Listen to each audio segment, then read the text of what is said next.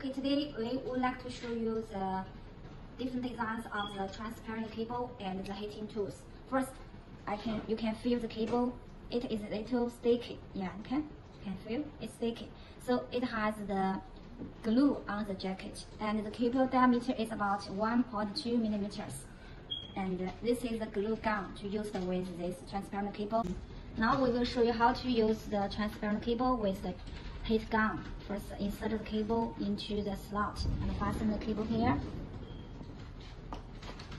And you need to make this heat gun heat and make the glue change to solid, but change to liquid like this. Now the glue is changed to liquid, and it can be fastened on the wall. Yeah, you can see it has been sticked on the wall. You can feel it. It is a little warm, and it is fastened on the wall very good. And it's transparent, but I want to show you the result. I use this VFL and add the cable with the fast connector, and you can see it's fiber signals